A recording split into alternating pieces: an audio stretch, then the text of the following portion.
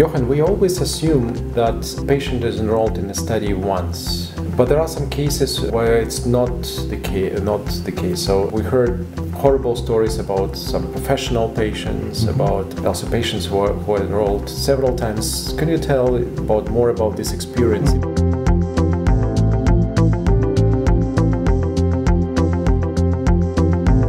Let's not focus on those extreme cases, professional patients. I have seen those 25 or 30 years ago where patients got enrolled into a trial, and on their concomitant medications you could see that they were at the same time enrolled in 3 other trials. That, in my opinion, doesn't happen today anymore.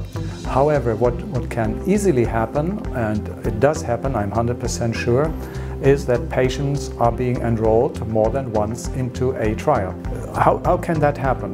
The protocol states, by the way, that this is not supposed to happen, but protocols are rather lengthy, and sites do not necessarily read every paragraph. So what can happen, and what I saw happening, is a patient got enrolled into a trial, got randomized to drug A or drug B, underwent, for instance, hip surgery on the left-hand side.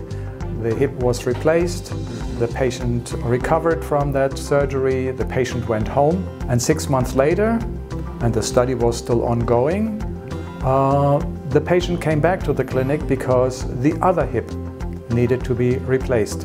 And the sites did not think about, that this patient had already been enrolled once into this particular study and enrolled the patient a second time.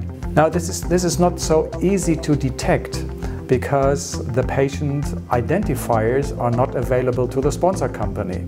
In the past, we collected, for instance, date of birth. Then you could just run an analysis on date of birth, but you cannot do that anymore. You do not have initials anymore. So identifying those cases is not that easy, and nevertheless, it is not supposed to happen.